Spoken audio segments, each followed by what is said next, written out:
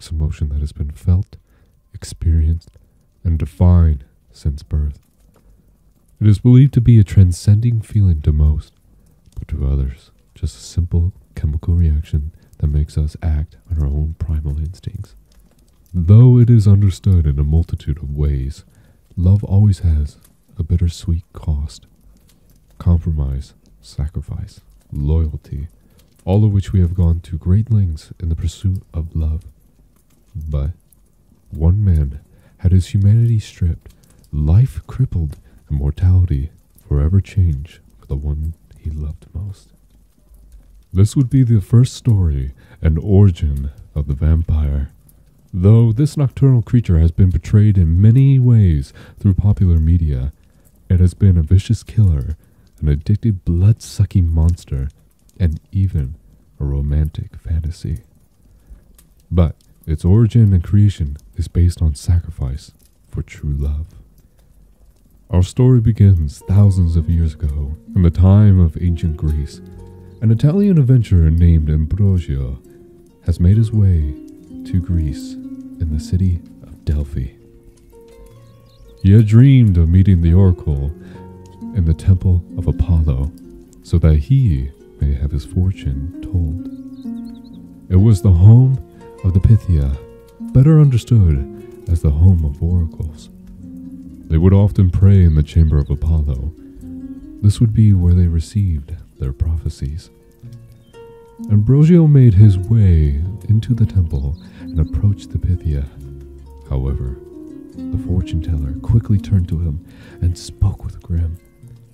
She would repeat a cryptic chant to him, with the only words she would say: "The curse, the moon, the blood will run." The words would haunt him from that moment on. He would ponder the meaning of his fortune all day and all night. The sun would rise the next morning, with Ambrosio tired from his sleepless night. Staying the night at the temple, he would bring himself together to go back into town. The market was crowded, but Ambrosio needed supplies for his journey to Italy. Looking down into his pack as he continued to make his way through the crowd, he runs into a woman. They quickly stumble around to pick themselves up and make sure that each one was okay.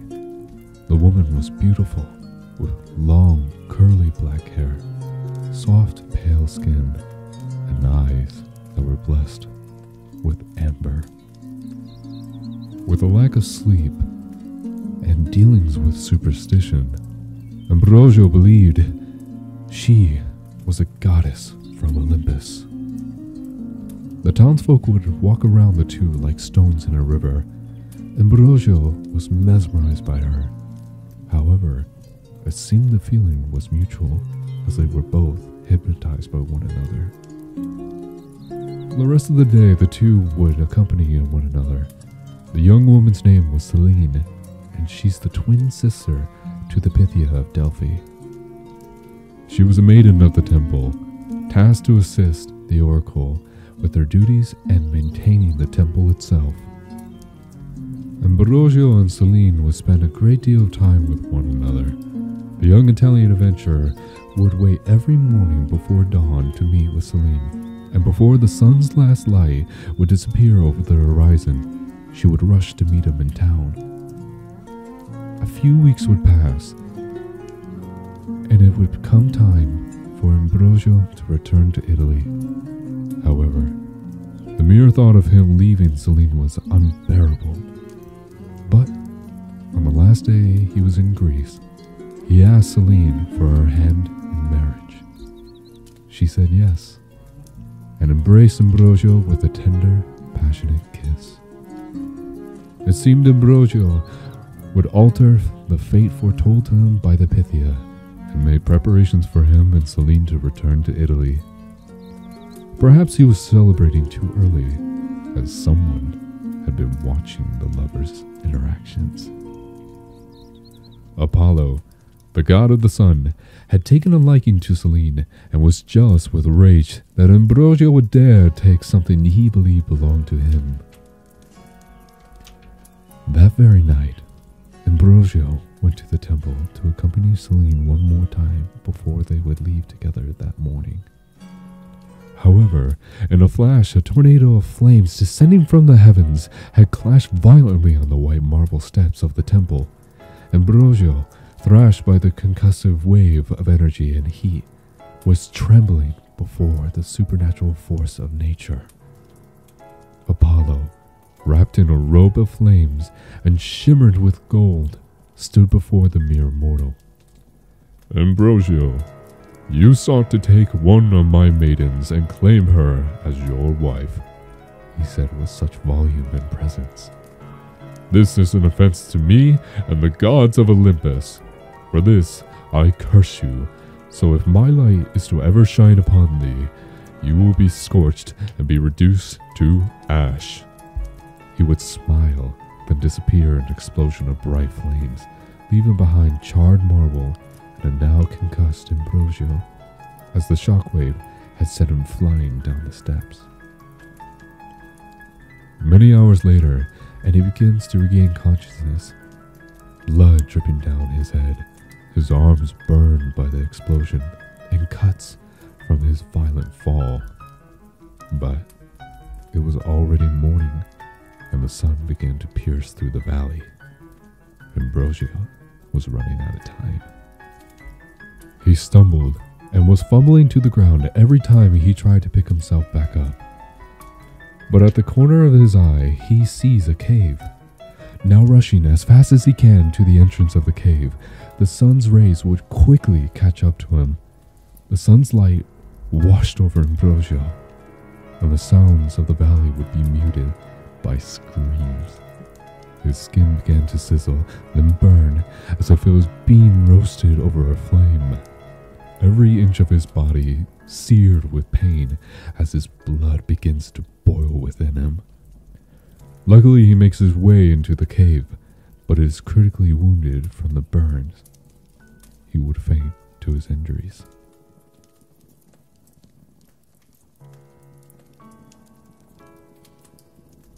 The sounds of water being pushed aside echoed. Ambrosio awakens on a small boat. Unable to properly move due to his previous injuries, he would see who was rowing the boat. Horror consumed him as he witnessed a skeletal figure moving the paddle on each side of the boat. It noticed him and spoke softly. "My lord will speak with you shortly." They both arrived at the gates of the underworld. 3 heads would appear as the devil hound Cerberus remained on guard. It took notice of the two and then opens the gate for them. The haunting sounds of the underworld as souls poured down into the earth's core. But Ambrosio was taken to a special temple and brought to the throne room of Hades. The Dark Lord was sitting on his throne of bones, waiting for him. He stands up to greet Ambrosio. "Welcome, welcome, my dear Ambrosio. You were destined to be at my doors much later, but it seems another one of Zeus's children has meddled with mortals. I have an offer. I will release you back to the land of the living, but you must retrieve a special item. You will bring me the silver bow of Artemis, but you will need to gain her favor. I will give you a magic bow of my own, with 11 enchanted arrows. But should you return without the bow, I will claim your soul for eternity, never to see your precious Celine again."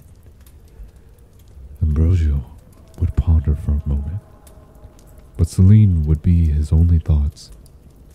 Her soft aura whenever she is near him, the smile that could warm the coldest glaciers, and the true love that they both passionately shared for one another.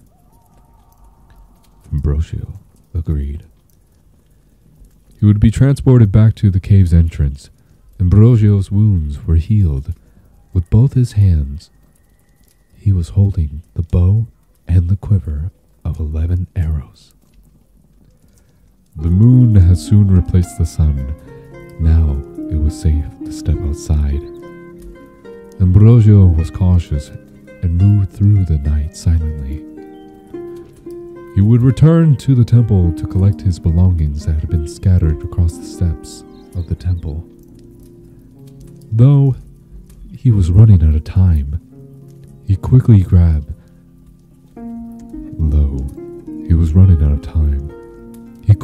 some parchment of paper from his bag and made his way to a pond nearby. A ballet of swans were sleeping by the pond. Ambrosio rushed the resting birds and managed to grab one, snapping its neck quickly, killing the beautiful bird painlessly. He proceeds to cut one large incision into the bird. He would pick a feather off and dip it in the swan's blood. With his quill and blood as ink, he writes to Celine, explaining everything. Morning would soon come, and Celine would make her way to the temple. She was pale and filled with dread, as she believed Ambrosio was killed by Apollo. But as she made her way to the entrance of the temple, she notices a man wearing a cloak. It was Ambrosio. In tears, she would rush in his arms, embracing one another. However, Ambrosio did not have enough time to stay. He gives her the letter and tells her that he will fix this. Then he quickly makes his way through the shadows. Trusting in him, Celine would kiss him as he left and hold the letter to her heart. Celine read the letter and was devastated, but she knew she needed to continue her duties, thus avoiding suspicion from Apollo. Every morning, a letter would be at the temple's entrance for Celine. Love poems from Ambrosio to ensure her that he was okay. 44 days would pass, and Ambrosio continued to write to Celine. The blood of the swan was drained and now used as an offering to Artemis as a tribute. But the 45th night, he used his last arrow and missed a swan. He could not write to Celine, nor could he offer a tribute to gain Artemis's favor. Ambrosio collapsed to his knees and wept as he would lose his love forever. As all hope seemed lost, a miracle happened. Artemis, the goddess of hunting and the moon, had appeared in front of Ambrosio. Seeing his commitment in his offerings and his skill as a hunter, she took pity on him. Ambrosio, on his knees, begged the glimmering goddess for her bow so that he may kill the swan in order to write a note to Celine. She agrees and bestows her silver bow to the Italian adventurer. Ambrosio finally had the bow. With it, he rushes back to the cave to return to Hades. Sprinting as fast as he can towards the cave, he would immediately be stopped by Artemis. The goddess' speed surpassed any living creature to roam the earth. She slapped Ambrosio to the ground and then cursed him. Should silver ever touch Ambrosio's skin, it shall burn him on contact. He would rush to pick up the bow, but as soon as he grabs a hold of the bow, he immediately drops it. His hand severely burnt. He screams in pain, tears dripping down from his cheeks, as all of his efforts were in vain. Artemis was surprised and curious towards Ambrosio. Why would this mere mortal dare take advantage of a god? She took pity on him again and demanded he explain himself. Ambrosio would tell her of Apollo's curse and the deal he made, all in an attempt to be with Celine. Moved by his devotion and love for Celine, Artemis would then decide to help Ambrosio. She offered to make him the greatest of hunters, almost as great as herself. He would have the speed, strength, and senses of a god, but she also would give him something special.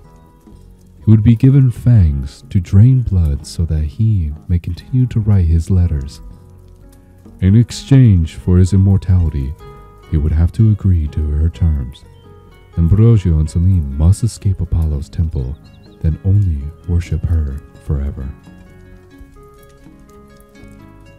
However, Artemis was a virgin goddess, and so were her followers, meaning Ambrosio could never touch, never kiss, or have children with Selene. With these terms and conditions, he agreed. Immediately he chases after the swan that had previously evaded him, shocked by his newly obtained abilities. In a blink of an eye, he had caught it, revealing his razor-sharp, white fangs. He clamped down on the bird, his chin soaked with blood and his fangs stained crimson. The swan was killed instantaneously by his powerful jaws. Using the drained blood, he writes one more letter to Selene. The next morning, Selene would find a note from Ambrosio. He had explained to her that she would need to escape to the docks to meet with him. Before Apollo could take notice, Selene had made her way to the docks, where she would find Ambrosio's ship. There was a note on a coffin written for her. It was from Ambrosio. It had said that she needed to order the captain to set sail and only open the coffin after the sun had set. Finally, the couple were free and sailed to Ephesus, where they would live in a cave by the temple of Artemis. In the day they spent their time in the cave, and every night they would worship in Artemis's temple. They would live happily together for many years, with Ambrosio honoring Selene's chastity.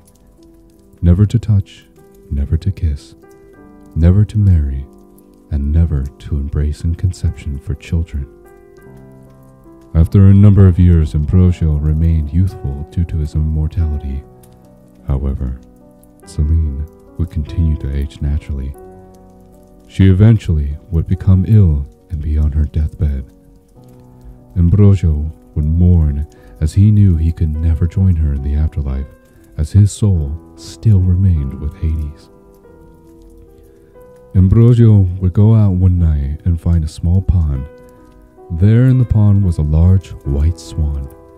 He had killed it and offered one more time to the goddess Artemis, begging her to make Selene immortal. Artemis would appear before him. In gratitude towards Ambrosio and Selene's years of devotion to her, she would make one last deal. Ambrosio would be allowed to touch Selene once, as he would have to drink her blood. In doing so, it would kill her mortal body, but her blood mixed with his could create eternal life for any who would drink from it. If he agrees, then Artemis would ensure that the lovers would stay together forever. Ambrosio wanted to refuse. He could never hurt Selene, let alone kill her. But he hears from behind him that someone was walking towards the two. Stepping into the moonlight, it was Selene. She begged Ambrosio, as she had followed him and heard the entire conversation. Still hesitant about this deal, but Selene was barely on her feet. Seeing her in pain and aching at her suffering, he finally agrees. She walks up to him by the pond with Artemis aiding her. Selene stands before Ambrosio, smiling at him one last time. He smiles at her as tears run down his cheeks. He then places his right hand on her soft, pale cheek. She exhales shockingly, but she is filled with love and happiness. This feeling of warm embrace was almost forgotten as tears of joy began to trickle down her cheeks. He then pulls her close to him and reveals his fangs. Quickly he pierced her skin, trying to make the insertion as painless as possible. With his lips pressed against her warm neck, he begins to drink every last drop of blood in her body. Celine would soon faint from the loss of blood, but Ambrosio would still hold on, holding close to him as they descend to the ground. An hour had passed and Ambrosio had not taken a single break, draining. But he had completed the ritual. Ambrosio had unclamped his fangs from her neck and set her cold, lifeless body on the ground. He began to shake as he was disgusted at what he had done, but he would soon feel a warm, soft touch on his back. He turns around to see Celine floating above the small pond. She radiated in a beautiful ray of moonlight, and her once youthful figure had returned. "My dear Celine, my loving goddess," he said softly. Celine places her hand on his face, pulls him towards her, with both saying, "I love you," as they kiss under the moonlight. Celine would then become the goddess of the moon, and through Ambrosio's blood would create future vampires, and she would shine a light forever upon her new children and her love. I wish you all a happy Valentine's Day, and that love and sacrifice are very real, and we need to show a little more love for the world and for others. But I hope you watched this video and enjoyed it, and please like, share, and subscribe.